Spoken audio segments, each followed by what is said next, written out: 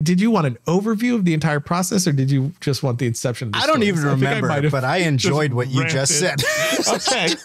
I have a bad habit of just not shutting up. I will say that, and I apologize. I'm okay with that. I'm okay.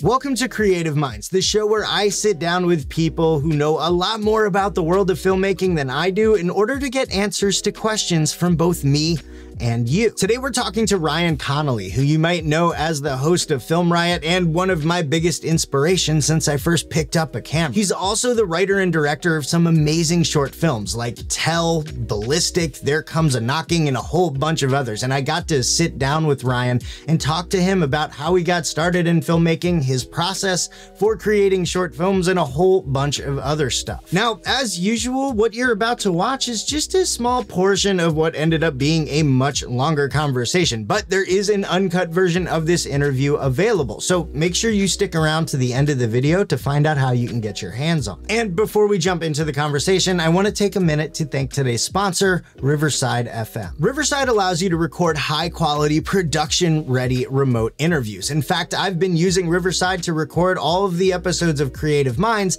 as well as episodes of my podcast when I can't get together with my co-hosts in person. Here's how it works. While you're focused on conducting your interview, Riverside is working in the background, recording high-quality audio and video from all of your participants and uploading them to the cloud. And when you're done with your interview, you can download all of those files separately so you can edit them together yourself, or you can have Riverside use AI in order to edit the whole thing for you, saving hours of work. No more recording Zoom calls and trying to sync it up with footage. No more asking your guests to send you the stuff from their camera. That's all done with. Riverside makes it super easy. If you're interested in giving Riverside a try, they will be linked below, so just click that link, sign up, and you'll get 60 free minutes of recording. Thank you so much, Riverside, for sponsoring this video. And with that all out of the way, let's jump into the conversation. So you have covered a lot of Film Riot's history in that 1000th episode a year ago, but the only thing I don't really know about is like your history. What happened before Film Riot? Like, did you go to film school? What got you into filmmaking? Yeah, I mean, I don't remember ever wanting to do anything but filmmaking. Even before I had my hands on a camera, it was like, you know, I would put on plays for my family, and I think I've talked about it on the show before. Maybe I haven't, but I had this like little trunk full of costumes I got for Christmas one year because I, you know, at a family party, I guessed the correct number of jelly beans in the thing, and then now I got this trunk full of all these like kids costumes, and there was like a construction worker and a doctor and a cowboy and a this and a that. So I would then just put on the different costumes and play different characters all in the same play and make my family sit there. And I'm sure it was the worst thing ever. I did the same thing. Yeah, totally. There's just, you know, and all of us that want to do this, there's this like weird built-in thing to have to want to tell stories and express ourselves in that way. And I don't remember that ever not being a thing. And then my dad brought home the camera when I always say 8, my parents say 6. I don't know. It's funny because I do, I know I've said this a lot, but it's just such a vivid memory for me of, I remember the first time I looked through the viewfinder and like the light bulb clicking on of like, this is how I can get them to see what I'm seeing. Because, you know, you do those little plays and you got an idea in your head, but they're not seeing it. So they don't laugh or they don't get what you're trying to do. And I remember that being annoying even at that age. So I was like, man, I could get somebody to see what I see. And so that fascinated me, that I could force your eye to see what my eye sees. You know, obviously I wasn't thinking of it and, you know, that like intellectually, but that was kind of the kickoff for me. So I just made, you know, little short films and, well, sketches, I called them, because they were barely, you know, complete short films. They're just like moments in time. Not dissimilar to what we do on Film Riot. Honestly, I guess I've just been doing that my entire life. Now I just do it on the internet. You know, I was involved with like some youth like programs and stuff like that, and I did videos for those gatherings, and that gave me sort of an audience to make something and show them and hear their reaction and get you know feedback without anybody actually saying anything. You know, being able to feel if I totally lost them or like, oh, they're actually into this. Or I sometimes wonder if that was a better education than film school even was. Because I went to Full Sail. I went to a tech school. very purposefully. I wanted a quick in and out. I wanted a school that was going to be hardcore because, you know, everything I had ever heard about the industry was how hardcore it was. So I didn't want something that was going to be chill. And that's kind of how I am. I like to go hard at things if I want to do something. Right. And so I really liked the idea that it was just this intense 24/7 school. That's all you did. And, you know, it was an in and out. And now I know where the buttons are. Like, that's really what I wanted. You know, I didn't want to go to a school where people are telling me what a character is and, you know, how to tell your themes and how to tell your story. And it's like, okay, but I don't know, you know, even then that was the thought process in my head is like, I don't know their work.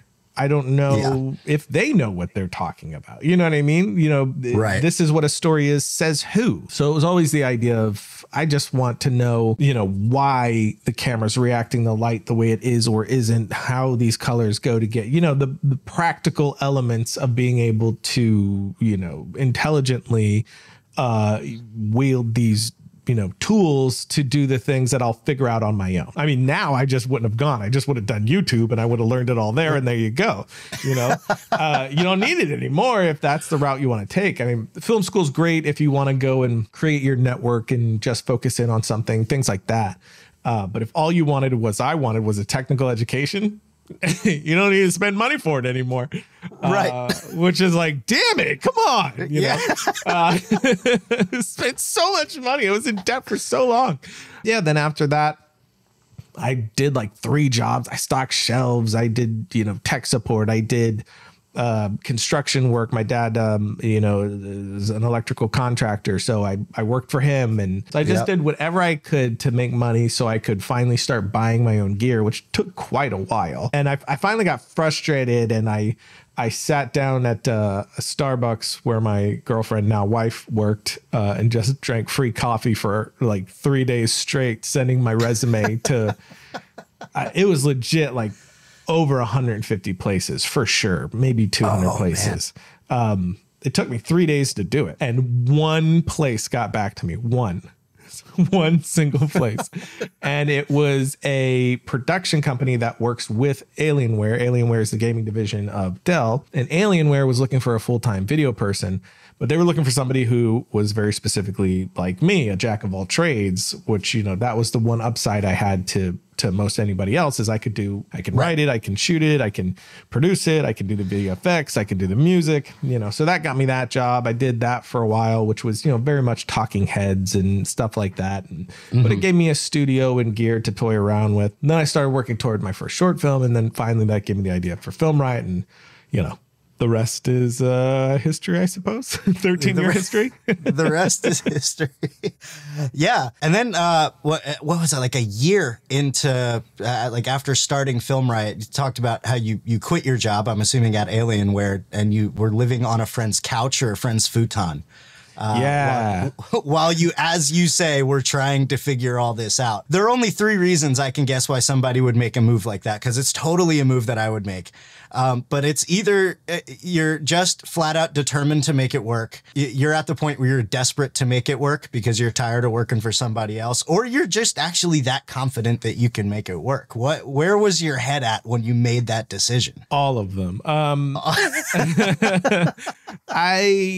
It was, you know, I had been doing Film Riot for a year while doing this full-time job, and the full-time job, it was kind of cool at first. And it was always great. The people I worked with were always wonderful. But, you know, when things started like Dell really took it over and things started shifting. So they really downsized what the video and photo team did. They, you know, they let go almost everyone but me. So that just kept going. And, you know, what my department did, you know, reduced until it was like, it was really soul sucking for me, you know, which, you know, that stuff is for everyone. I was lucky to have a job and I was very appreciative of that job.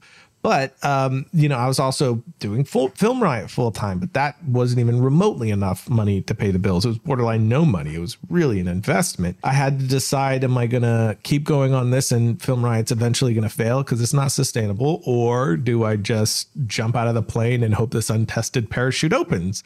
Right. So I just decided to bet on myself. And initially the plan was I was going to leave my apartment, with my roommate, and I was just gonna live out of my car, which I set up my trunk to be, I had already set it up. I figured it out. I got boxes and they were open. So it was going to be like a dresser basically. Nice. And I was going to put what I could in, I was going to put in my parents' house, and then the rest I was going to do in there. And I wasn't really going to tell them why, because I didn't want them to, because they would have let me move back. They're really awesome like that. But you know, that would have been comfortable. And if I got comfortable, I felt like, you know, things would also fall apart. Like that's kind of always been my motto, is to make myself uncomfortable to some degree. Because if you get comfy, you know, you don't want to get up, you know, but if you're always uncomfortable, you'll always move. You know, Sentinel's a good example of that. Sentinel was paint by numbers for me. It was like, yeah, I can do that in my sleep. I know how to make this. I've made stuff like this. I'm not nervous about this at all. So I decided to not write a script and not do a shot list, hardly even think about it before we showed up on the location, which I had never seen before. And so, so we had I had bullet points of like, okay, here's generally what I want to happen. And I just made it up as we went. And, you know, obviously the location doesn't fully work. So I'm using this space and that space over there to look like they're right next to each other. And I got to make sure all the screen direction is correct. And now I'm uncomfortable, you know? So it's just finding ways to make it a little nerve wracking, you know, because it just keeps me sharp. So, you know, I was just going to live out of my car for a bit. But then my friend caught wind of that and he's like, well, I'm going to get an apartment soon. You want to just sleep on my futon at my parents' house? And I was like, yeah, I guess. So I slept on his futon there for a bit. Then he got the apartment and then he let me live with him for a little while, not paying rent because I didn't have money. Right. So, you know, that was uncomfortable in that he made me very comfortable and he was, you know, totally generous and happy to have me there. But it's like, you know, I still felt like, you know, a burden. Right. So it just, you know, everything, what can I do to make this not a thing anymore? Plus I wanted to marry my girlfriend.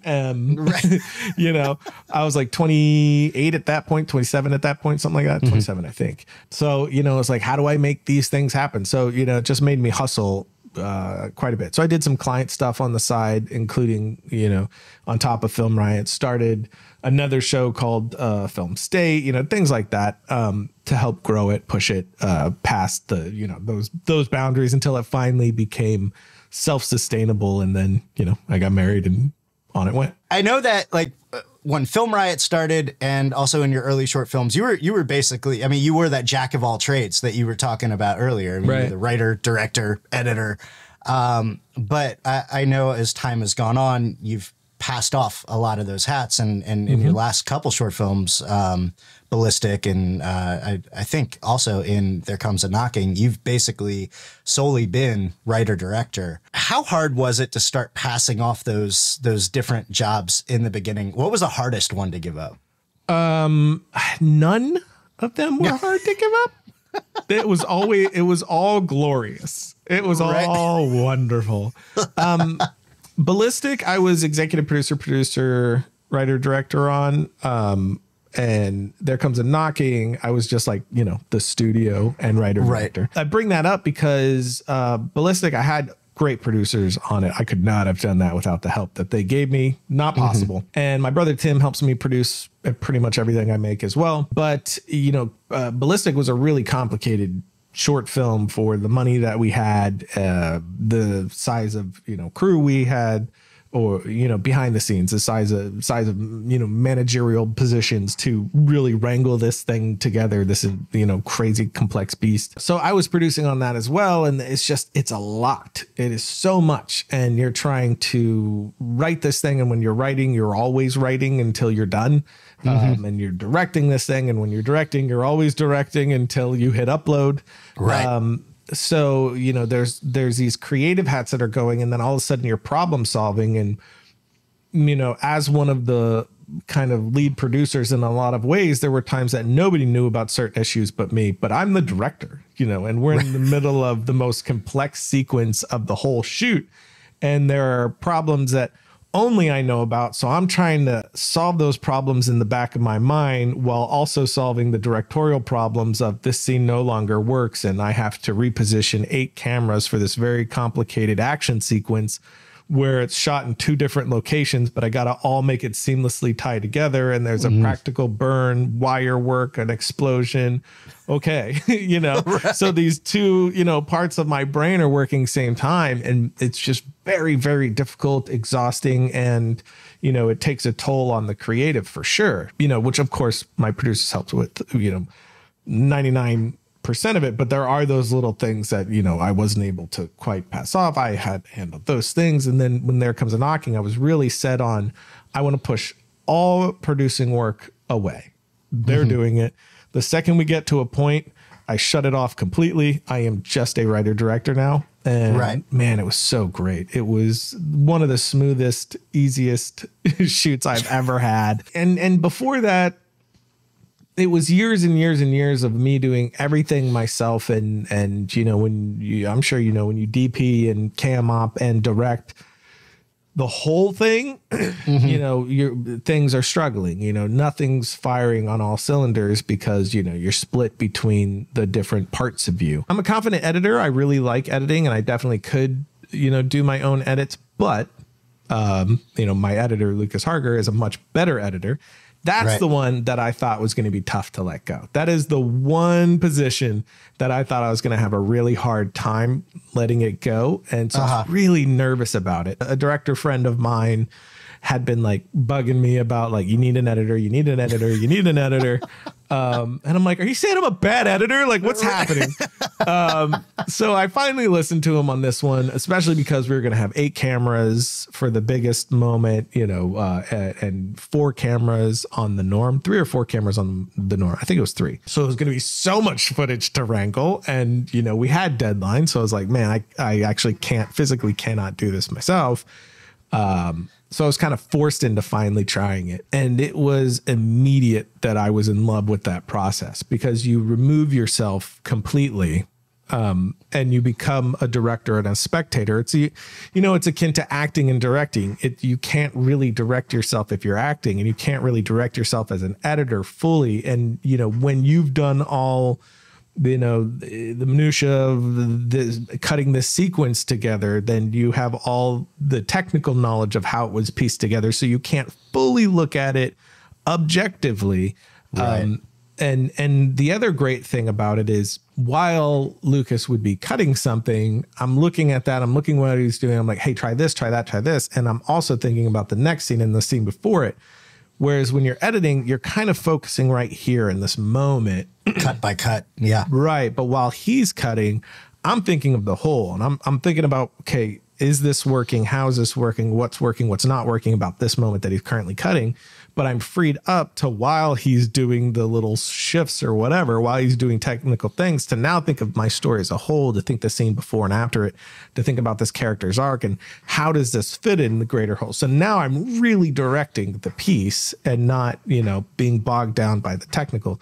So I was finally like, okay, I text my friend. I'm like, all right, I get it. I get why you've been saying that. So that one was tough in theory to give up until the first day that Lucas was cutting. And I was like, oh no, this is great too. Right. So it's like everything that I've given up released me to do the thing that I really love, which is, directing and telling, helping mold and tell this story, steer it in the direction that the story wants to go. Yeah, I started off as an editor and I'm now kind of trying to get into more of the director, writer. And I know exactly what you're saying. Like when you're editing something, and I find this even, with the little sketches that I make for another series on my channel, it's really hard. Actually, I don't even think it's possible. Like I cannot have like director brain and editor brain at the same time. Yeah, but I love doing all that. Like the jack of all trades aspect is perfect for a director. You should try to put in the work to understand all the positions you're going to directly be influencing. So you can have a handle on the story that you're telling, and more importantly, so you can take care of your people and, treat them with respect. Because it's like, how can you really fully respect and appreciate someone if you don't understand what they do or who they are, or, like another culture? If you don't understand that culture, it's not like you just meant to be offensive just now. You didn't know.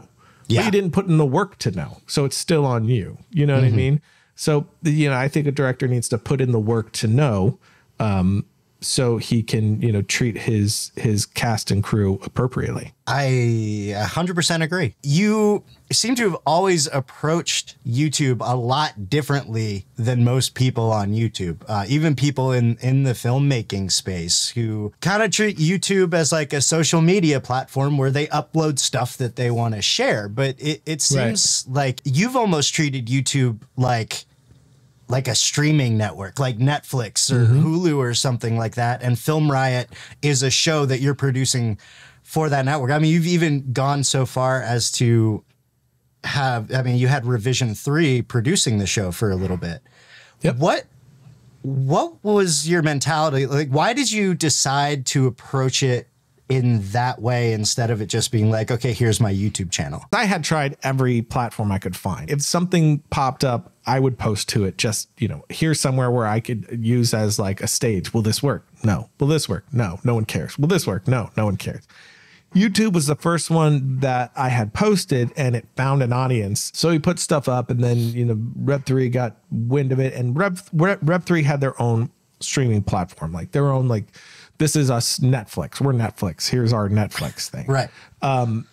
And that removed it from that public space for me. Now it was like, you know, it was like Netflix. You don't have a comment section on Netflix. I can't see how many views they're getting. I'm totally disconnected from my audience now. So now it's all just going to Netflix and nothing's going to YouTube. And I hated it. I pushed and pushed and pushed and pushed for it to be uploaded to both. That we're missing out on. YouTube is where I can interact with the audience, that where they can feel like they're watching it with me. Even they finally did it. And then that's where I focused all my attention, because it's, you know, for me, it was a streamer, but one that's direct connect to the audience. So it was like as if I had always, for me, it was always like this digital movie theater, you know, where we just played, here, we're going to play stuff and we're actually here. We're not always in the theater with you, but we're over here by the concession stands. Come by and say hi. You know what I mean? Right. That's kind of in my mind, the digital version of that. And I just loved that aspect of it. And for me, I don't have a ton of interest in, you know, if we're going to do something that's vlog-ish, it's not going to be straight up vlog. It's going to be vlog-ish. And it's going to be because, yes, that makes sense for that. Right. I'm not going to vlog my friggin' life. Like, nobody cares that I'm drinking coffee. You know what I mean? Like, it's coffee. You're right. I don't care. You don't care. No one cares. You know? And there's a lot of people who do vlogs like that I'm very entertained by. They have very entertaining lives. They're very charismatic with that. That's not me. I wake up in the morning and I hate everything until I drink my coffee. Right. You know what I mean? For me, the presentation, the closer to a filmic sort of traditional presentation has always been more my thing. You know, we definitely have our style and we definitely have our format now for sure, but whenever the wind takes us, we do that instead, right? Because we can. And that's what I really loved about it is, you know, if we went to like a traditional streamer, which we definitely would with the right thing, we're beholden to them and we have to deliver on what this is and these standards and blah, blah, blah. We're going to do an episode coming soon where we're going to shoot the whole thing on VHS and VHS-C cameras like I did when I was a kid. You know? Nice. Could you do that elsewhere? Probably not. Right. But we want to, so we're going to, you know. So that's the beauty of it, of like why I love YouTube so much. And YouTube can be extremely frustrating too, you know, at the same time. You know, I'm not going to just sing YouTube's praises only, like their algorithms and how one episode will do gangbusters and the very next episode is throttled. And you're like, I'm sorry, you're going to send this to the people who click the bell or not, you know, but YouTube would never go away because it's just the same thing with what happened when I was with Revision 3. It's just that direct connect to an audience, to see the reaction, you know, to hear the feedback, to respond to as little as just being able to thank them directly for watching and saying what they said or whatever it is. We'll never let that go, I don't think. And it's such an interesting platform to release, you know, come into our digital living room. And you know what I mean? Yeah. Like, I love that aspect of it. Something that has always struck me about your short films, especially since you put them on YouTube, is that they are made so much differently than a lot of what you find when you search for short film on YouTube. which half the time, and I'm not knocking this, by the way, because most of them look, 90 times better than what the stuff that I can put out. But a lot of times when you search short film on YouTube, what you end up with is a whole bunch of basically montages on top of some music from the cinematic category on Epidemic Sound, right? Which is fine, right. But in comes Ryan with crews and lighting, and it's being fully produced by an entire team of people. And I want to, like, how does that happen? Like when you've come up with your idea, like where do you go from there? From a story standpoint of how one is put together and how I tell it, it's kind of always a little bit different. And a lot of with my short films, it either popped up with something that just all of a sudden I'm like, I want to do this. Okay, gonna do it now. You know what I mean? And oftentimes to my older brother's, dismay, because it would be like all of a sudden the train's moving toward making this thing, and I'm just like, a kid with a new toy, and I'm just going toward it. And he's like, dude, you're saying you want to do that in a month? Are you nuts? And he helps keep everything in check and keeps the train from going off the rails. But they're all a little bit different, and they're mostly made up, like take Proximity. I'll try to go through a couple pretty quickly. Take Proximity. Originally, that was going to be a $300,000 short film called Outsiders. It completely fell through last minute. So I didn't have anything. I didn't have any money. I didn't have any of the props or anything that we had. We had some wardrobe that we had bought and we had weathered because we were going to use it for this and that. I had a single camera borrowed from a friend that was there, and a couple of friends, one of which was going to be doing BTS, which was Justin Robinson. He was going to be coming doing BTS for the other thing. And I'm like, well, you look really cool, so now you're in it. And it turns out he's an amazing actor. Right. And I had Josh and Todd. Okay, so what can I do with this? Because it was very much a full blown screw it. We just failed miserably and I'm flat on my face and depressed. Am I going to practice what I preach or not? And Daniel James really encouraged me and it was a very tough love. He was like, shut up, stop whining, practice what you preach. And I was like, you know what? You're right. Let's practice what we preach. Yeah. So in the total of 10 days, came up with a new idea that could be done for $300. Yeah. Seth Worley and I wrote it. And then in 5 days, we shot out the whole thing with next to no crew. So it was like, what could we do? So it was very much like, okay, this one person had emailed me a couple months back and said they had 300 acres. I wonder what that looks like. Okay, here's what it looks like. Okay, what could be happening there? Maybe there's an alien thing. Maybe this guy wakes up in the middle of nowhere. He doesn't know how he's there, but what's happening? Maybe it's a multidimensional thing. No, let's bring it back. Oh, my friend, he could make a sci-fi device. Oh, what if it's two people and they're like shackled together? Oh, what if they're not like visibly shackled together? What if it's a sci-fi? Oh, cool. You know what I mean? Yeah. And it became this like, here's what we have. Here's what we can get. Here's the clothes that we have. We literally don't even have money to buy more clothing for this. So let's use these. Let me look at them. Oh, okay. Oh, they'll all be dressed like them because we have all these, you know what I mean? Yeah. So that was like this project of, very much of what do we have and the passion of we just got punched in the gut. Let's do it anyway, which was really exciting and is my favorite experience to this day because of it. Because it was just such like, let's just get it done. Let's just go do it, rally together. Filmmaking. After Outsiders had failed so hard, it taught me so much. Like I didn't regret it at all because it really educated me. Yeah. So after that, I had this laundry list of what I didn't know. And now I knew. I'm like, okay. And I promised myself this would not happen again. Right. So here's what I don't know. And now I'm going to spend the next 5 years, and I made myself a little 5-year plan. I'm going to spend the next 5 years educating myself. And then at the end of 5 years, I'm going for it. But that way I will have, I will have educated myself with the things I don't know. So at the end of those 5 years, I should be able to look somebody in the eyes and be like, you can bet on me.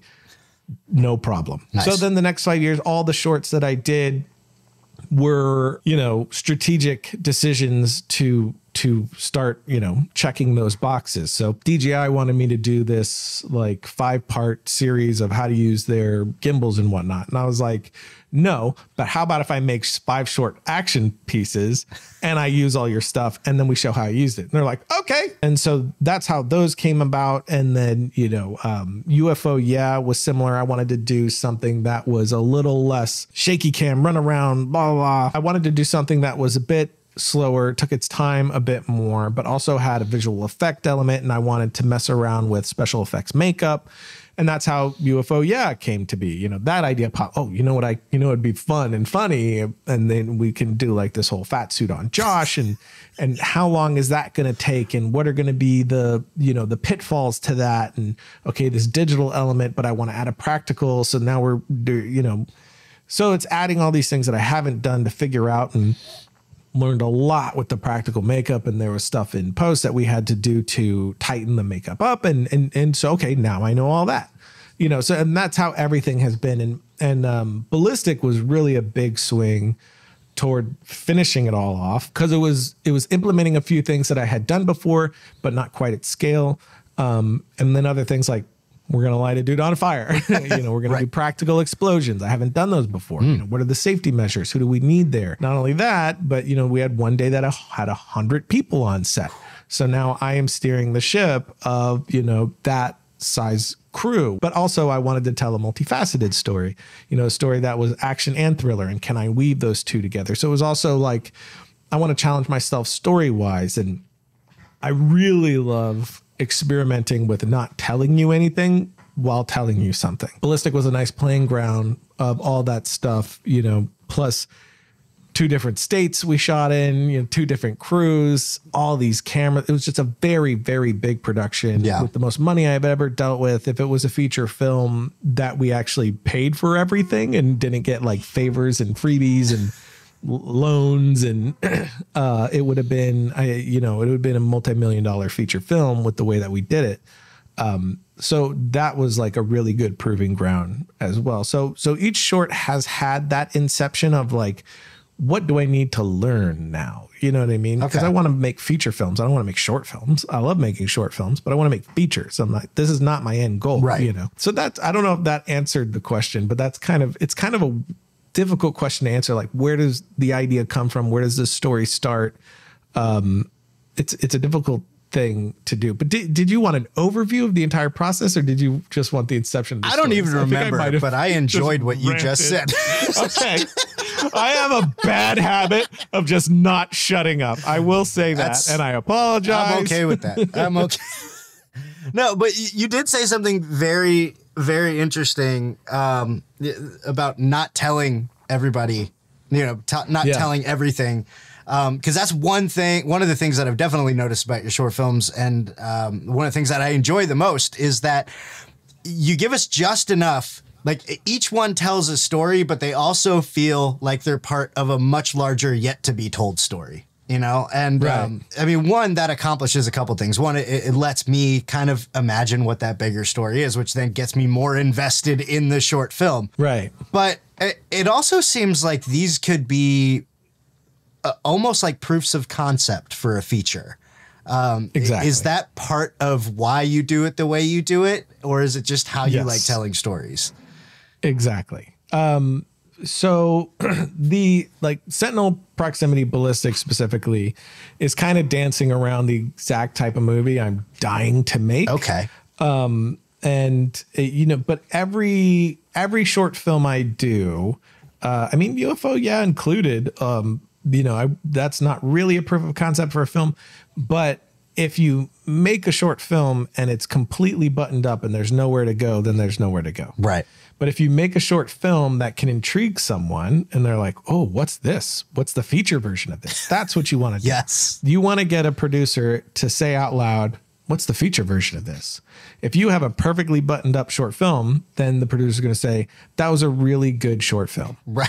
Okay. That's it. Yeah, I see. That should have been a short film. It is a short film that is done. That is its final form, a short film, which if that's your intention, great. But especially in the landscape that we're in now, doesn't, at least, only in my perspective, and you know, it's different for everyone. Everybody has a bit of a different path, but it definitely seems like you need to intrigue to the point of, you know, what's the feature version of this? Because if there's, you know, there's a ton of people trying to direct. There's so many, more than ever before. It's very difficult to break. It's just next to impossible to break in. It is more likely that you never will than you will by far. So you really got to stack the chips in your favor of, you have to be in ownership of something somebody else wants. And then you shackle yourself to that thing. So if you want this, I come with it. Right. You know what I mean? So it's like, again, that's the best way I could put it, is what my thinking is when I make a short film, I want to entertain an audience. I want to, you know, I'm using it for all the things that I said. I'm using it to educate myself. I love giving an audience an experience. Like, I want you to feel excited or laugh or whatever it is. Like, that is a huge passion of why I'm making the thing.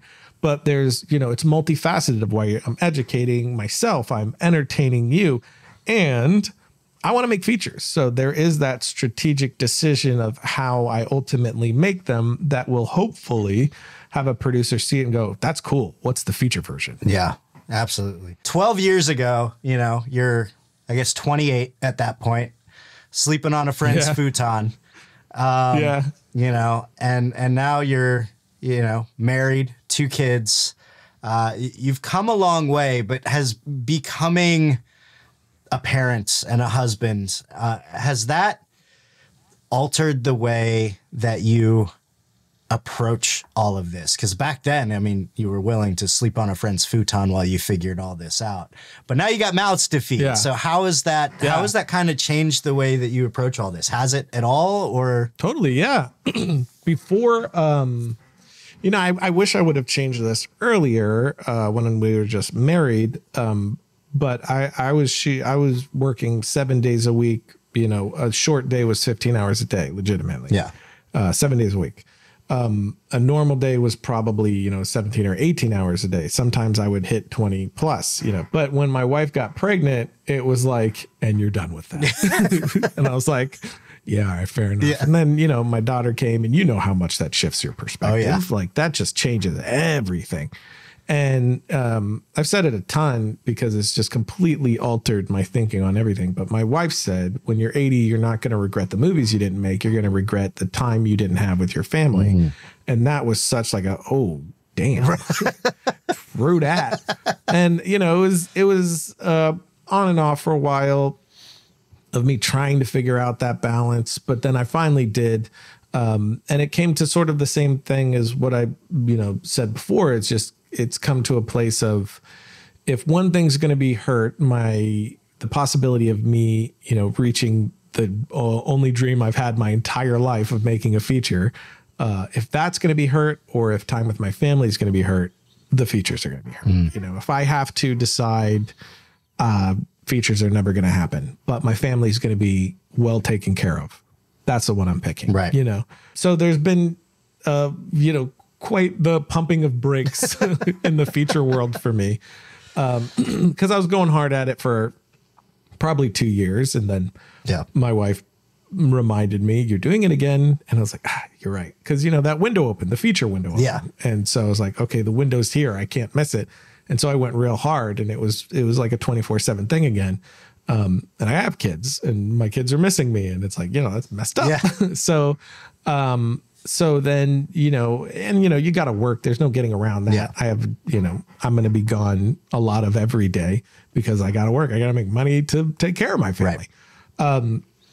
But then when I come home, you know, I'm not going right to my home office and getting to work on the features, you know, so it's figuring out where is that balance that, you know, I could still pursue this while taking care of my family in the way that they need to be taken care of, both selfishly and unselfishly, because I want to be proud of the job I did. I don't want to look back and be like, I wish I would have. Yeah. You know, with the most important responsibility I've ever been given in my entire life and will ever be given. Yeah. Well, Ryan, thank you so much for doing this, man. I've been following you for a while, and it was nice to get some insight into your world, and also to kind of get my brain going on how to get my own stuff to the next step. Hopefully it did the same for people who watched. Sure. So Sure. Normally I say bye here, but it gets really awkward because we got to stay on the call. So I'm just going to stop the recording and avoid that awkwardness. Bye. I want to thank Ryan for taking the time to sit down with me on this episode of Creative Minds. If you want to learn more about Ryan or Film Riot, all of that will be linked below. I highly suggest you check that out. And if you want to get your hands on the uncut version of this interview, just click the join button below this video or the link in the description and become a channel member today. Channel members get access to the uncut versions of a lot of my videos, as well as free presets, free LUTs, and the occasional members only live stream. It's only a couple bucks a month and we would love to have you, so make sure you click that button and sign up today. But that's it for this episode of Creative Minds. If you liked it, please let me know by giving this video a like. It really does help, and subscribe to the channel if you haven't already. Thanks for watching.